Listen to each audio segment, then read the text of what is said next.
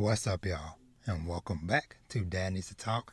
I'm your host, Robert, and today I'm sneaking in one last little treat to end off spooky season with one of my favorite newer series, Dai Dark.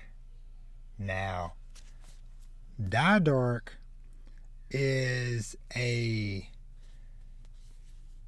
sci-fi horror comedy series from the author Q Hayashida, Q Hayashida, who a lot of y'all also might know as the creator behind Dorohedoro.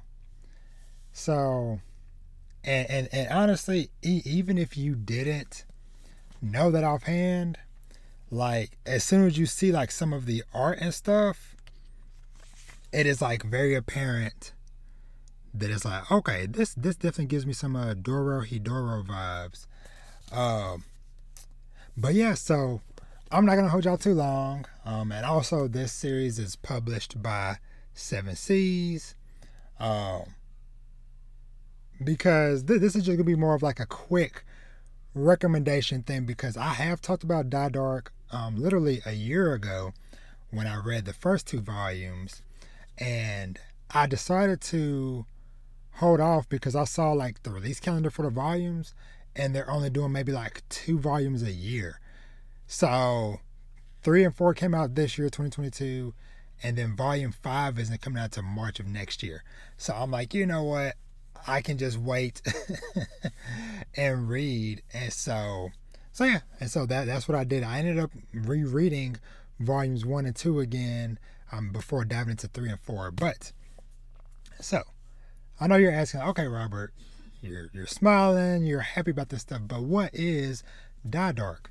So Dai Dark follows our main character, Zaha Sanko, who we still don't really know why, but legend tells it that if you are able to acquire his bones, then you will get any wish that you want granted.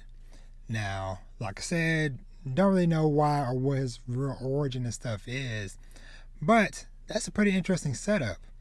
And like I showed, kind of like 4 main characters that the series follows is Sanko himself, his Paggy, I think it's Avakian. It might be remembering that name right.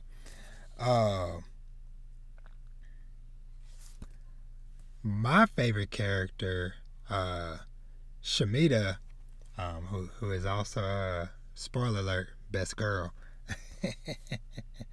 Cause but beneath this terrorizing looking menacing cloak is a very, very hot death lady. And then the 4th guy, I think his name is like Demi Maru. And so each of these people have some very crazy stuff going on.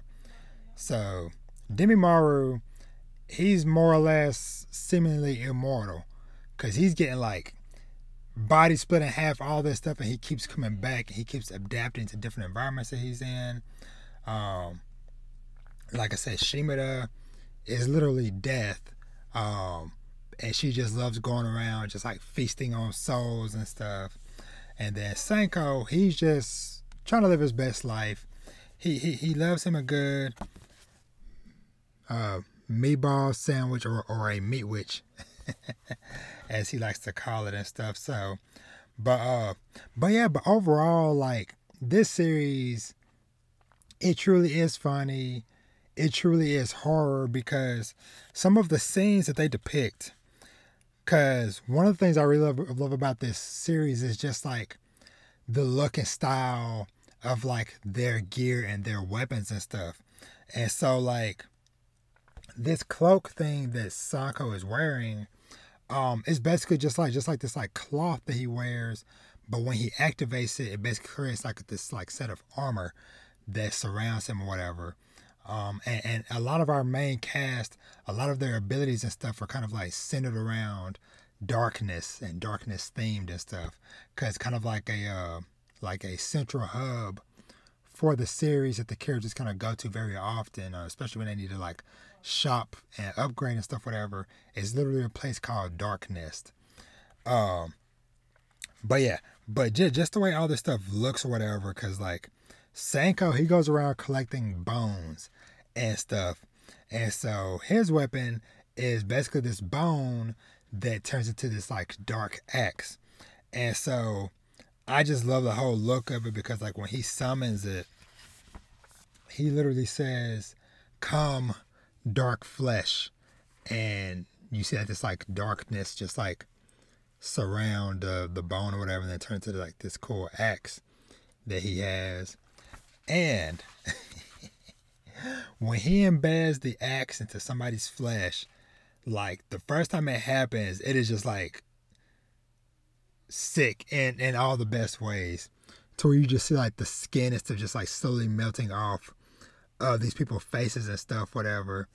But yeah, but it is just like a really fun read. And like I said, like there's just that interest and that intrigue of like, who are all these characters? What are their backstories? How do they get here? And what is really going on with Sanko's body and stuff? Because throughout the volumes, we also get flashback moments to of him when he was a little kid, when he was 6. No, I think 6 or 8. I think 8, because he's currently 14 right now.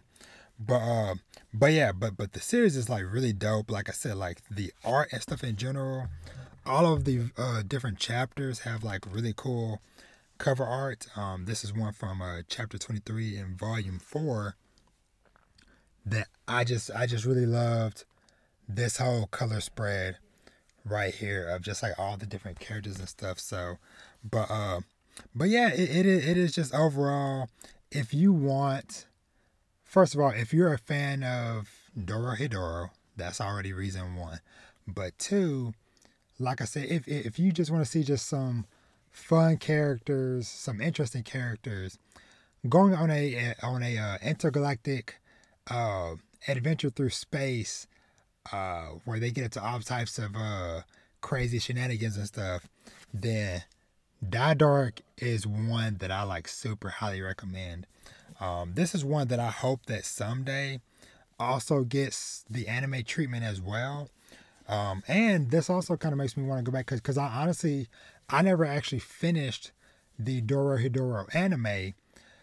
So I think I might do that, as well as I also want to just fully read the manga, because the manga for Dorohedoro is fully done. Though I'm trying to remember, it's a decent length from what I remember about it.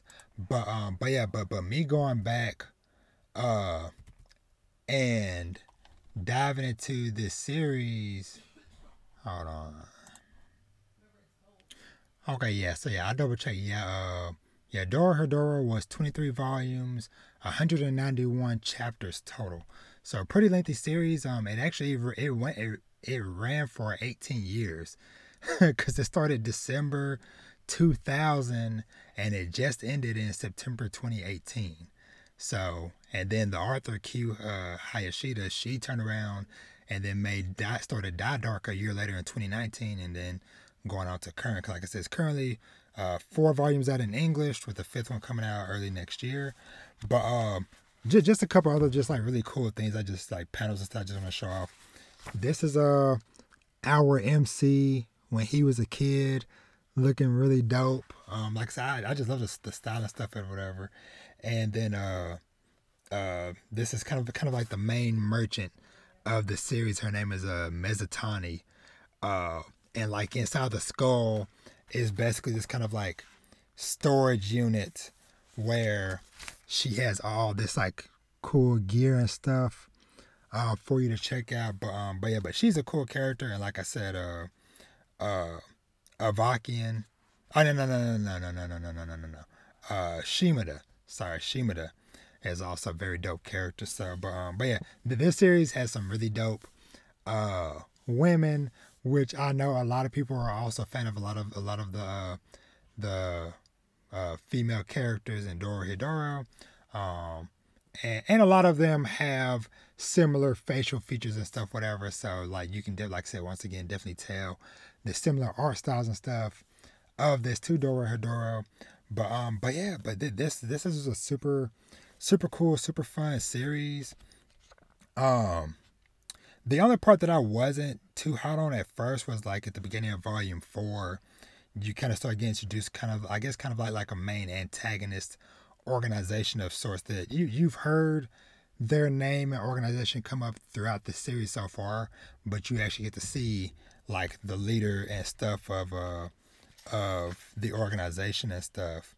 But yeah, but you know, and last little thing I wanted to say too, whatever, is like these volumes. First of all, like I said, like the quality of them are just really nice. They just, it's just nice to feel. The page quality is also nice, and you know, it just feels like a quality purchase. But the author also kind of does like some cool stuff to where like in between or like at the start of every chapter, it kind of like, or every volume kind of gives you a breakdown like, hey, here's the cast of characters, get a little rundown on them, story so far.